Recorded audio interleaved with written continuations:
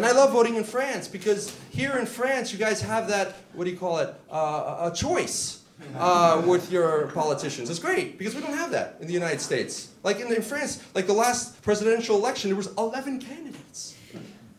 In the States, we have 2 candidates. McDonald's and Burger King. That's it, okay? Where in France, you have this whole like, plethora. You have everything. You have from Karl Marx to Adolf Hitler. You have everything. It's great. And on top of that, in France, you have what they call le vote blanc. The white vote, meaning you vote for no one. That means that they're French people who wake up, who get dressed, who leave the house, and they're like, no. No to everything. You're proud of that too, aren't you?